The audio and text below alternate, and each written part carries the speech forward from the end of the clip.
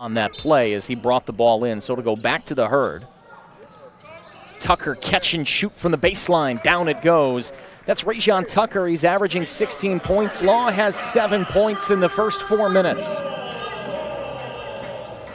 Jones at the top of the key rattles it down. The Herd have their first lead of the night.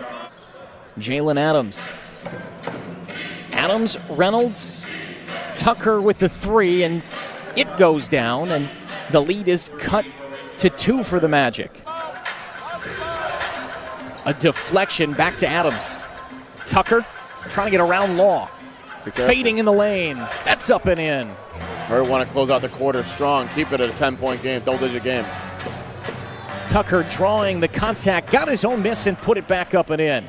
It's a 19-6 run. If I'm BJ, if I'm Vic Law, I'm attacking him just like Vic Law did there. Bump him off, get some separation, because he wants to score here. Tucker to the rim, and up he goes and throws it down. He didn't look a step slow there. And he can't score. Maybe trying to do a little bit too much as I say that is B.J. Johnson. Luke May with some good defense. Tucker, baseline, and he puts it up and scores before going back home to Oshkosh to take on the Erie Bayhawks. But there was a question whether or not the best defense could slow down the best offense, and tonight it's going to be the top offense.